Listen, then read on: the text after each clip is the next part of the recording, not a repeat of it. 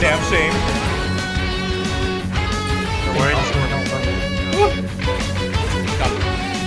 Alright, hit him.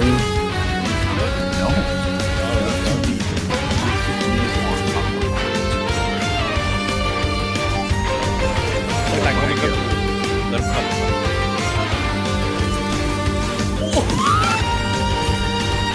I did freeze him. Let's go!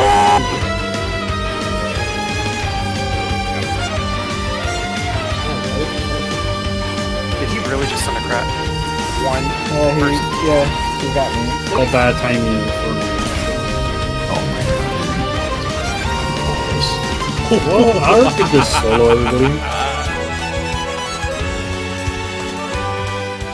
What's poppin', Guardians? So I want to start off with saying thank you so much for the support and love that was in the Mind Better Suspicious video, the Kept Freezing video, and all the other recent videos. It's really been a great motivation to the start of something new, so to say, on YouTube, as I've been heavily more on TikTok and Twitch, but you know, this is a great start. So I welcome everyone, and of course, like a typical YouTuber, it's been a long time since I've uploaded the last video. I am sorry, but Lightfall has really been keeping me busy. The new raid, the new everything, all new toys to mess around with. I'm trying to build up a collection. That way, the next upcoming weeks, I have all kinds of different things to show off. But more importantly, the shotgun, the exotic shotgun. This thing is amazing. It is perfect, absolutely perfect, down to the last minute detail. I will explain more shortly on what you can do with it, but most importantly, where do you get it? And I was lucky enough to get it day one of the raid on contest mode. And here's the reaction for it. Wait. No. Where's he going? Right.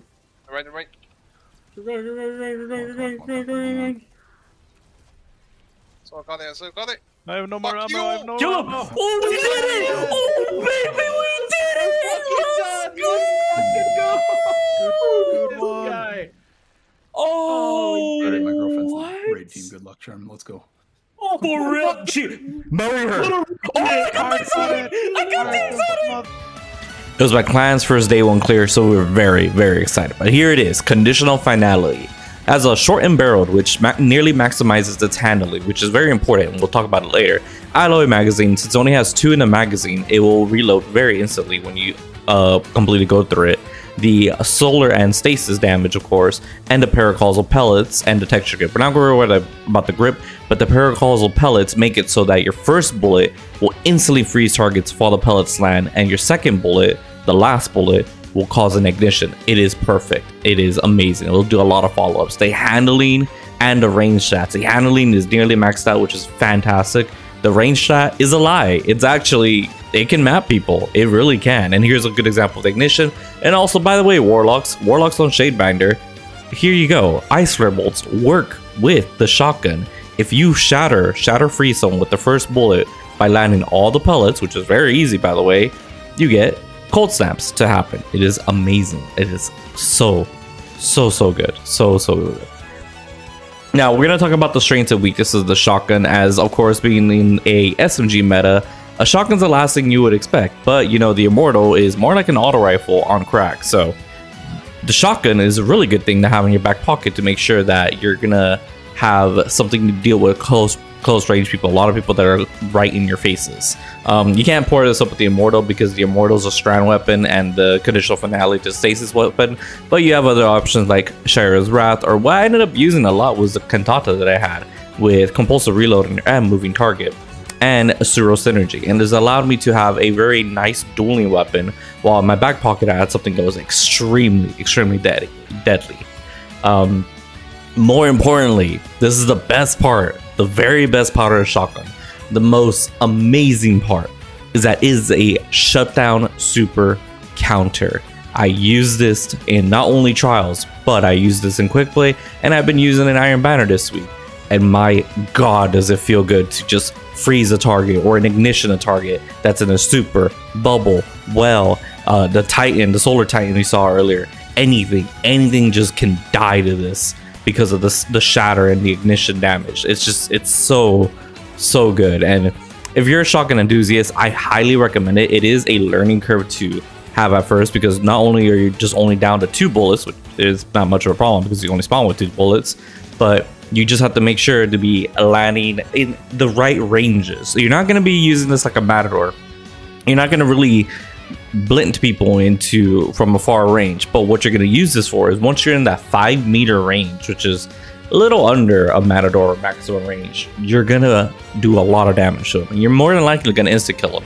A lot of times you won't really freeze them, or even then you can freeze them from a good amount of range. But here's another example of the super shutdown. It's great. Also, rip the invisibility bug. I'm freaking glad it's gone. That thing was so annoying. But anyways, before diverging into a different topic, but yeah, this shotgun is just a shotgun warrior's dream, and I like to use a lot of different variety of weapons. I don't really rely too much on shotguns, but the conditional finality can get the job done, and that's the most important part, is that you can be able to team wipe, if not at least win rounds very easily in Trials of Osiris with the 2 shots that you need. You're more than likely going to guarantee kills, and you'd also be ready for super rounds or for any high density rounds where a lot of Titans like to put up the barricades. This shotgun does a lot of damage, and therefore those barricades mean nothing. I don't have a clip on it at some point, but it was shown to slay away into on Twitch. If you like to follow me on Twitch to catch a lot of the live action stuff, especially a lot of live recordings of the weapon montages that I'm trying to do, or build montages, all that kind of stuff. Again, that's where like Kefri's Horn and My Bender's Division came into play. A lot of it can be found on Twitch, Artiphite, same on all socials. If you want to go ahead and drop that follow. But before segueing away from that, I do want to say the biggest weaknesses that I found with the weapon is that sometimes it doesn't register, and I couldn't tell if that was either because of the invisibility bug where all the players were invisible in the early weeks of Lightfall, or if it was just an outright like, oh, I just misread the bullet pattern and I thought this is where I should have shot. Majority of the time you also will break shields, so when I was playing Titan it was very easy to follow up with knockout. Outside of Titan it was more questionable. I haven't played Hunter, but I did play a lot of Warlock with the shotgun. It was fine.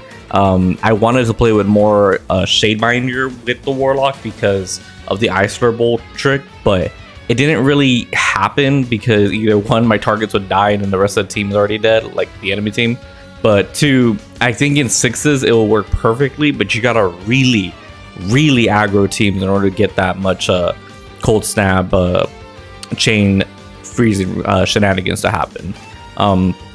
Either way, it's a super solid shotgun, and I highly recommend it. I would do those triumphs in order to increase the chances for your shotgun to drop. I also would recommend waiting until the challenge mode for Nezrak, because I'm pretty sure it's going to be the easiest. Like, don't avoid the wipe mechanic, or do avoid the wipe mechanic and just go straight for connecting dots. You know, definitely either join up on Discord or check out your local LOG channels to get some runs in. Eventually you'll get it, I promise. I really was fortunate to get a day 1, but I'm a bit disappointed in myself because I should have pushed out this video a lot faster. But we were doing a lot of grinding in my Discord. We were all trying to get our own loot, and I was tugged into a lot of raids, so I finally said like, hey, I'm done raiding. You guys can raid. I'm done. I want to play PvP. PvE grinding was blowing my brains out, and I was just done. But either way, I guess I added a little extra thoughts because, you know, this is a longer video. I did make sure to pack up a lot of content into this, and a lot of it even led up to the trials weekend with the Immortal, and you know, Jav 4 is the perfect map for a shotgun like that. Like, you can see the amount of ranges, and a lot of people are low, and this allows for easier follow-ups, but that's the whole point. It's not meant to be a shotgun like the old shotguns, old Felwinter's Lie and stuff like that, but it's supposed to be something that hits hard and rewards players who are playing at the right ranges. Anyways, thoughts on Lightfall? Good. It's fine. I think it'll do fine, and I think in the upcoming seasons we're going to see a lot of great changes to PvP. So I'm looking forward to that, especially with the Crucible blog that happened. A lot of big ups for that. A lot of interesting changes to Trials. I think like Trials is going to be the more favorable playlist overall. Again, if you are interested, Trials carries on Twitch, usually on the weekends. Hopefully as soon as possible when the Flawless Pull is gone, I can just say, hey, Friday, Saturday, Sunday, Monday. And anyways, that's pretty much it. Take it easy, Guardians.